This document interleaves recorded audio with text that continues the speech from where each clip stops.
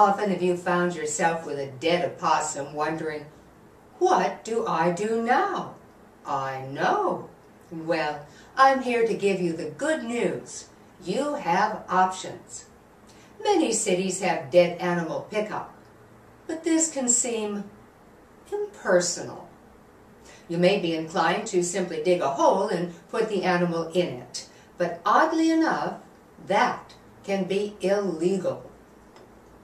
I was faced with the proper opossum disposal dilemma recently when my pal and partner Peach, the star of the Me Pro Productions Proper Opossum Care video series, passed away.